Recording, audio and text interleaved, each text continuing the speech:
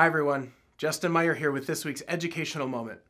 Today I want to give you a couple of tips for those who have seasonal income.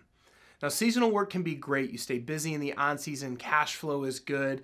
In the off-season, maybe you get to spend more time with your family, but cash flow is diminished in those times.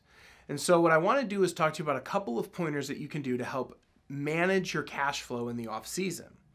Now there's a lot of bills that will allow you to change your billing frequency, whether you pay annually, every 6 months, or once a month. And so for those people who have seasonal income, it might make sense to change these bills to an annual billing. And most companies will even offer you a discount for doing annual instead of monthly billing. Now you can still do what's called an envelope method, or what I call digital envelopes.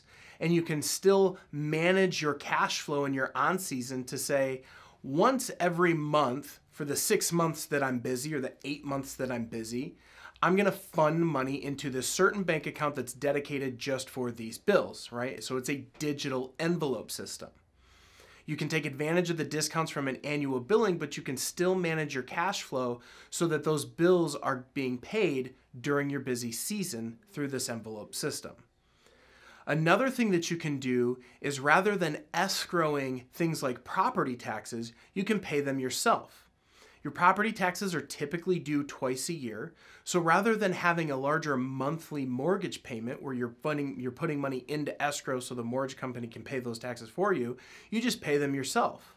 And again, you can still use that digital envelope system to help manage this so that it's an even bill or an even expense through your busy season.